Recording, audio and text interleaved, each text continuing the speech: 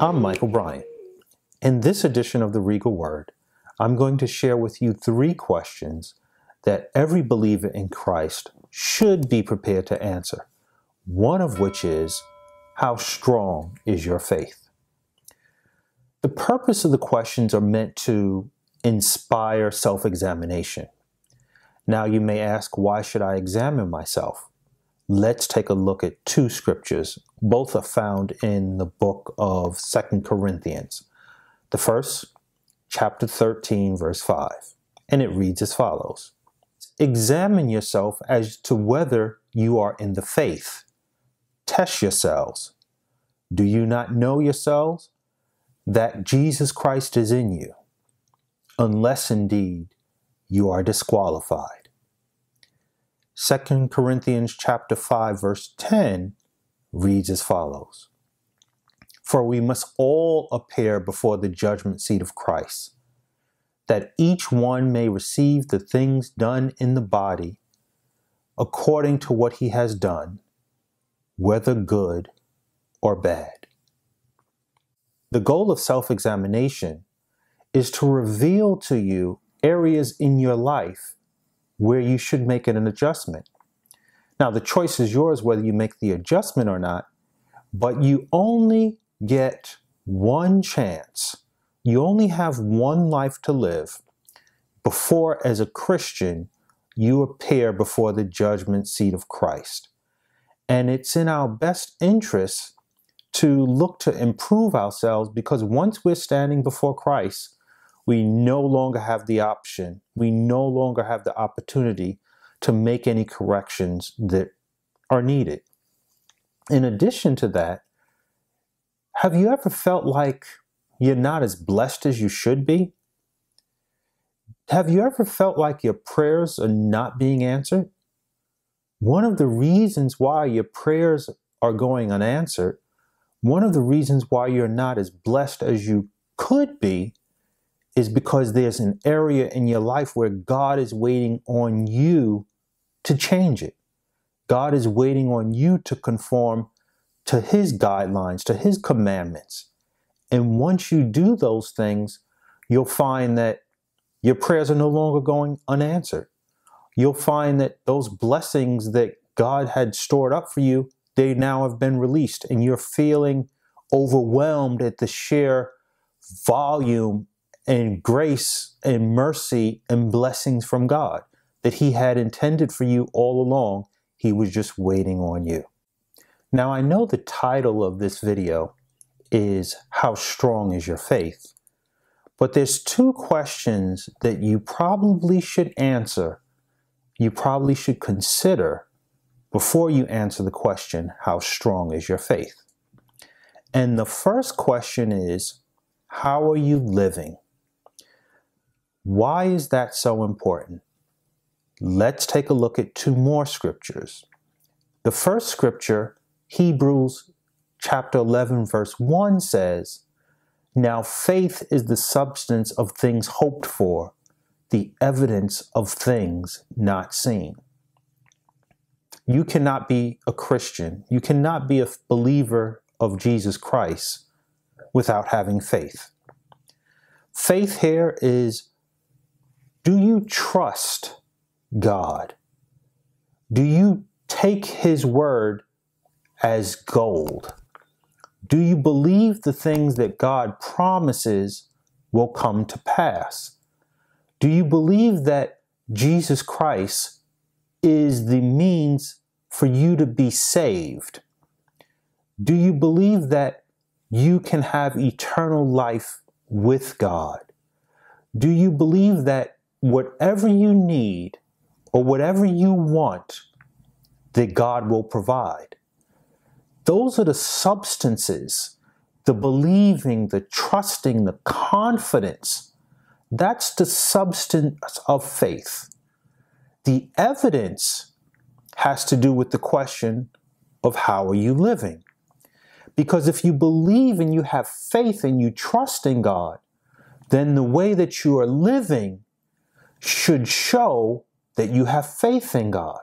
The other scripture that is very relevant to the question, how are you living, is found in 2 Corinthians chapter 5, verse 7, and it reads as follows: "For we walk by faith, not by sight. We walk by the Spirit, not by the flesh. We walk by God's commandments, not by what the world is doing." When things look bad to us, and we know that God has something else in store for us, and He wants us to go straight instead of to the left or the right, we rely on God. We trust in God. We believe that God knows what's best for us. We believe that God has every good intention for us and that He's not going to steer us wrong. And so instead of choosing to do what the world is doing, instead of leaning to our own understanding, we say to ourselves, we're going to acknowledge God. We know that God is for us, not against us. And I'm going to do, even though it doesn't make sense to me, even though I don't see where this is going, you choose to walk by your faith because you know that God is the creator of the heavens and the earth, and everything belongs to Him. Everything. All power belongs to God. And when Jesus Christ rose from the dead, He said, "All authority is in my hands." So when you consider those things and you have a scale and you weigh, if walking by sight versus walking by faith is put before the Christian chooses to walk by faith. And when you walk by faith, the evidence of your faith, the work of your faith should show that you have faith. If when you answer the question, how are you living? If any part of your response doesn't align to God and His commandments, love your neighbor as you love yourself, love God, honor your mother and your father so that you might have long life. The commandments that Jesus Christ brought forth in the New Testament, the letters that the Apostle Paul and Peter wrote, if anything in your life doesn't align to that, then this is an opportunity for you to make changes. Your life should reflect the faith that you have in God. Let's move on to the next question. How strong is your praise? Praise is very important because it is an expression of your faith. It is the evidence of the things that are not seen. When you're in a time of trouble, and if you're not praising God in advance of your deliverance, then that means at least three things. It means that you don't believe in God. It means that you're so focused on the trouble that you are not exercising your faith by praising God. Or it means that you are withholding praise from God. In the event that you are delivered from the time of trouble, it has nothing to do with luck. It has nothing to do with fortune. It has nothing to do with the universe, nor does it have anything to do with your destiny. It has everything to do with God's grace, God's mercy, and His love for you. And it is for that reason that you ought to praise God for being God. God is not like man. He is faithful.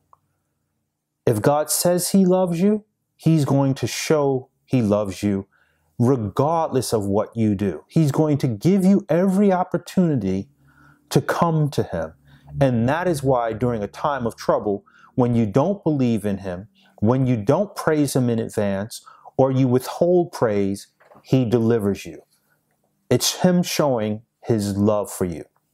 Now, when you do praise God in advance of deliverance in the time of trouble, that's measurable. You can measure how strong your faith is. Because if you praise God, but it's small praise, it's weak praise, it's praise with little volume, it's praise with little confidence, that's an indication of small faith. When you offer God average praise, it's bigger than small praise, but it's not much bigger. The energy is bigger than small praise, but it's not much bigger. The confidence is bigger than small praise, but it's not much. That's when you have average faith. But let me tell you something about when you have strong faith. When you have strong faith, your knowing that God is going to deliver you changes you, it transforms you, and your knowing becomes you expect to be delivered. You know that you're going to be delivered, but now you expect God to deliver you. And when you couple that with what God has done for you in the past, what He's doing for you in the present, and what His promises are for you in the future, and you begin to think of the goodness of God and what all of those things He has done for you, you can't help but open your mouth, lift your hands in praise, and begin to just praise God vigorously. And when you do that, God takes notice of your praise, and God begins to inhabit. The Bible says God inhabits the praise of His people.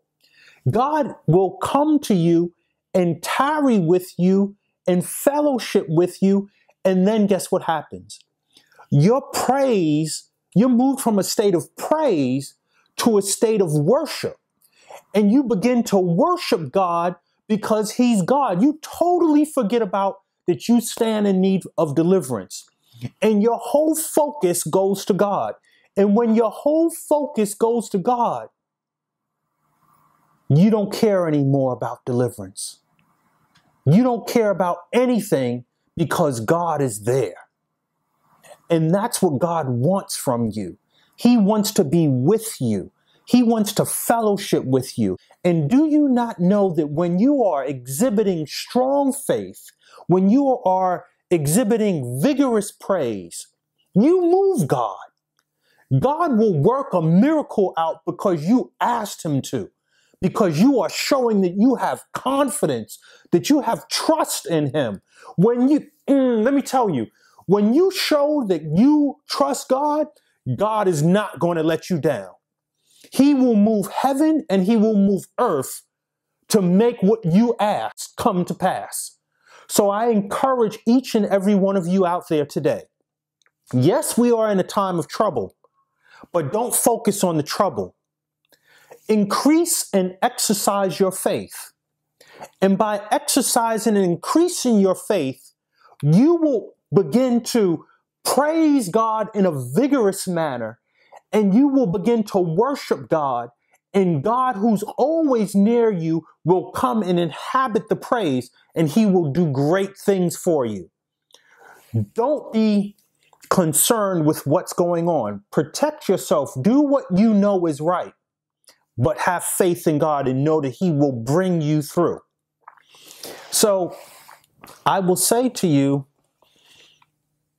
if you have been touched by this message, please like the video. There's a little thumbs up icon below. Press it. Please share the video with your friends, family, and loved ones. Feel free to leave comments.